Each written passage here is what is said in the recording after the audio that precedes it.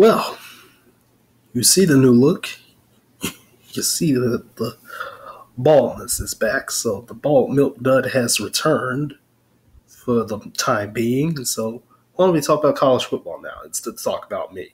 Because we learned a lot in week number one. We learned a lot. And I mean, Shadur Sanders, Travis Hunter, Deion Sanders, prime time showed us in prime time, you know, Fox's version of prime time anyway. They proved the country wrong yet again. 20-point underdogs. They beat TCU in a wild game. Definitely the best game of the week by far. Um, Man, TCU just, lost a lot of pieces last year. Really wasn't thinking too much of them coming into this year. And yet, that performance on defense was absolutely terrible. Terrible performance on defense. I mean, my goodness. 500 plus passing yards by Sanders. Travis Hunter was making play on both sides of the football. Talk about an arena football type of guy. It's Travis Hunter. Man can play. Unfortunately for teams like Baylor, Boston College, Purdue, Texas Tech, they lost games they shouldn't have in pretty funny ways. Baylor lost to Texas State. Yes, Texas State, that's like their biggest win ever. Boston College, lost to Northern Illinois. Purdue lost to Fresno State. Texas Tech lost to Wyoming in double overtime. Weird enough, those were some interesting upsets, but there weren't any FCS versus FBS upsets this week. Crazy, I thought FIU with their, 4 passing yard performance in their first game, I thought they would be the ones to lose, but they did not lose against Maine. Yeah, not a good look for those teams. Army, because I know I was going to talk about them at some point. We were going to dive in because, again, this is one thing that carried over from last week. Again, Navy, had to introduce new looks to their spread option attack, by using the split back beer, using the power T, the wishbone again, I guess. It was more so the power T. I think people got that corrected. I think it was more so the power T. It looked like the wishbone to me, but I guess it's power T. Army said, screw it, we're doing it from the shotgun. And it was a awful sight to see. Did this team even get 200 yards on the ground? And Army's still trying to go up the middle from the shotgun. That's not going to work. Again, unless you have that type of ability, you're not gonna go up the middle with, a big old 200-pound fullback or little 150-pound slot backs. You're not gonna go up the middle like that. So you got to spread the field. Army tried to spread the field a little bit. They just made too many mistakes against ULM, and I think this offense is absolutely horrid. We saw, diamond formations. We saw a shotgun with like a tight end and a couple and a back in a wing type set, wing T from the shotgun, that Gus Malzahn type stuff. We saw all sorts of stuff from Army, and it just looked terrible to me. This is not, you're not 2014 Oregon. You're not Marcus Mariota-led Oregon. Stop it. You're not Cam Newton-led Auburn. You're not Dak Prescott with Mississippi State. You're not those teams. You're not. Try and do it from the eye or something like that. Try and bring back the eye bone or something like that. Just not this. This is disgusting.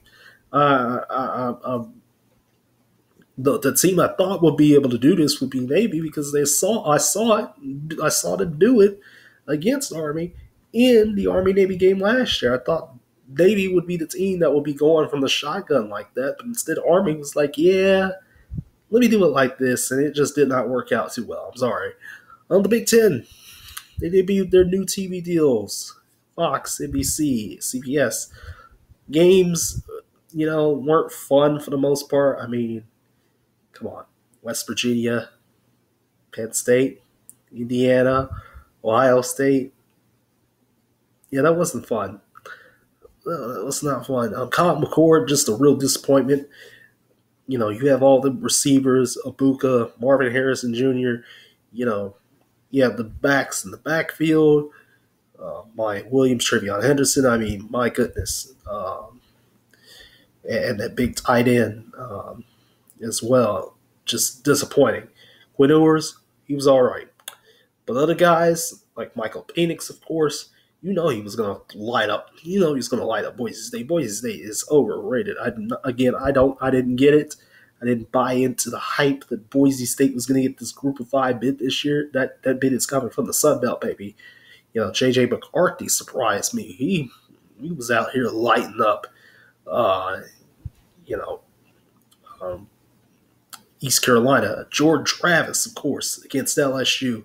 And LSU's defense just got rocked by Keon Coleman, George Travis, and a bunch of two-back sets, a bunch of three tight end sets, a bunch of, one back with two tight ends. I mean, my goodness, it looked like the good old days under Bobby Bowden under here with the way Florida State was just doing no wrong. I mean, they were just out physically bullying the LSU Tigers on defense. I mean, that second half was an absolute domination. 31-7 as far as points scored.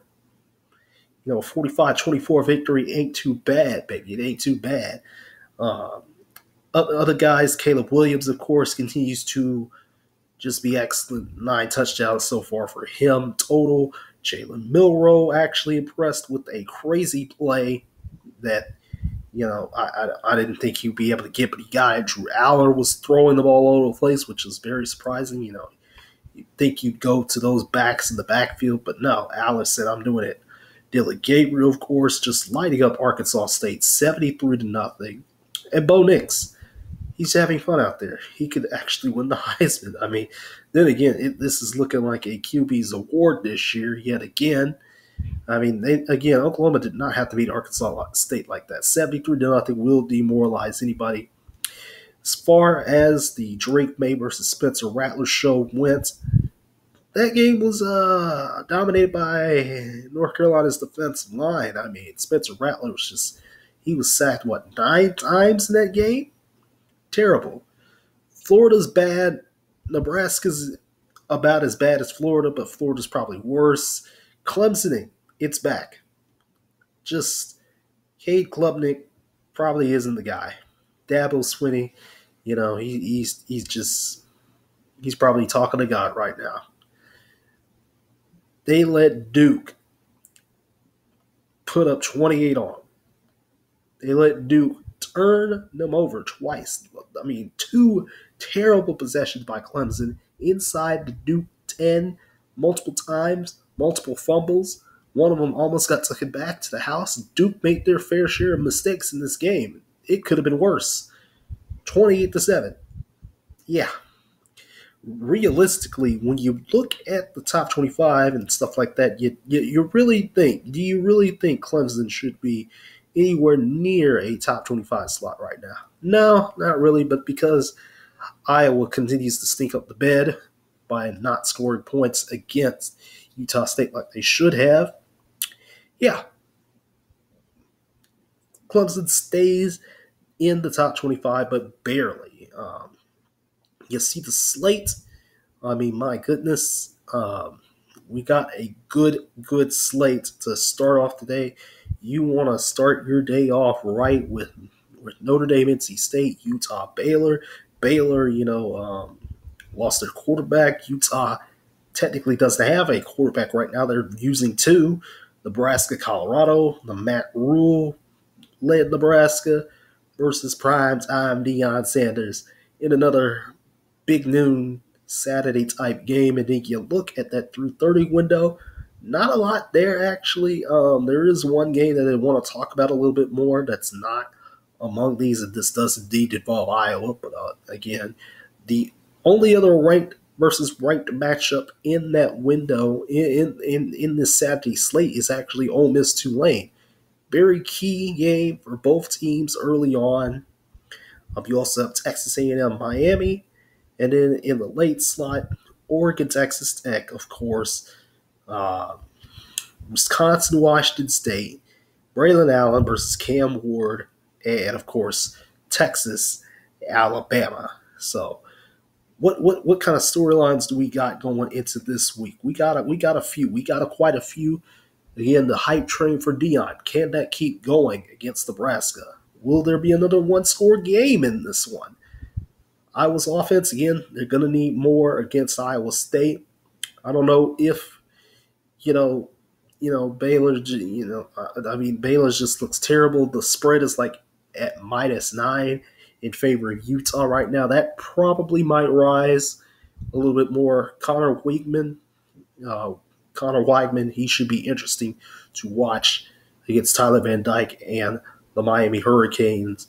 A lot of people are hyping up Weigman, but we'll see. This is a test. This is a test against the experienced quarterback at Van Dyke, who's been playing for a hot minute. And again, this underrated duel, Jackson Dart and Lane Kiffin, going up against Michael Pratt and Willie Fritz, an underrated ranked battle. Definitely tune into that game. If you are not tuning into anything, tune into that game. The ACC has a new TV deal with CW, so we're going to see what kind of goodies we're going to get from Cincy and Pitt, former Big East rivals, in this game on the CW this week, produced by Raycom Sports, of course. Again, those high-flying Ducks who just scored 81. They're going up against the Texas Tech team that's reeling after the loss to Wyoming. I wonder what the emotions are going to be like again. And again, Braylon Allen, Cam Ward, going to be beautiful to watch. That is going to be beautiful. Tanner Mordecai, too, to see, what kind of offense we're really looking at here. Because, again, Braylon Allen, he was splitting carries with another running back. And, and they were still able to easily get past Buffalo. Cam Ward, of course, does his thing. Man can ball. And, of course, Pac-12 After Dark on Fox in prime time. Caleb Williams, USC's talented offense that has just guys all over the place. You can spread the field 5 wide, 4 wide, 3 wide, split back. I mean, my goodness. They can go. And with this Stanford offense looking actually kind of electric last week with Ben Urasek at tight end, another tight end from Stanford, that's just going to probably, do great things, I can imagine. I mean, my goodness. Man was catching everything against Hawaii last week. So this is all compounded. The game of the week is Texas, Alabama, of course, part number 2 in this duology before, they really get going in the SEC every other year or whatever. So this is a game where these two quarterbacks, Quinn Ewers and Jalen Milroe, can they step up? Can they impress? The country is watching. The defenses are going to be key in this game. Alabama's defense may have a little bit more. Texas defense has a lot more to prove. Gonna be another close one. I feel like it. And again, like I've been saying all season long so far, is Alabama is going to have to rely on their running game. For Texas, again, defense, they got to stay on it. Quinn Ewers, he's got to get the deep ball on. Alabama's been dealing with some things on the defensive side of the ball. So, light them up. Light up those DBs. This is going to be a fun weekend. Definitely an underrated weekend after week 1 kind of chalked on us for the most part. Again, no upsets from the FCS. A couple of upsets that, weren't very surprising. Again, I think I had Clemson projected in a New Year's Six bowl. I do not know what I was thinking there. You could probably put Notre Dame in that slot instead, whatever I said. For as far as, I think it's like the Orange Bowl. I think I had Clemson projected to be, you could put Notre Dame there, at this point, because my goodness. And we're off on the races to the college football playoff, the final 4-team edition. I know people are going to argue with me again, and I've said my piece on why we should only hit 4 playoff teams instead of like 12, but, we're done. with that. We're past that point. We're on forward to the end of the 2023 season. Week 2 will give us a hell of a time, and I'm ready for it. So, in any case, I will see you all tomorrow to talk the NFL finally for the first time this year. I know I was going to release a video at some point, over the course of the past week, but I just haven't been feeling well. So, yeah. So, I'm going to get on out y'all's hair, and I'm going to see y'all tomorrow. And we're going to talk the NFL, everybody. Take care, good night, and sleep tight. College football is almost here, yet again.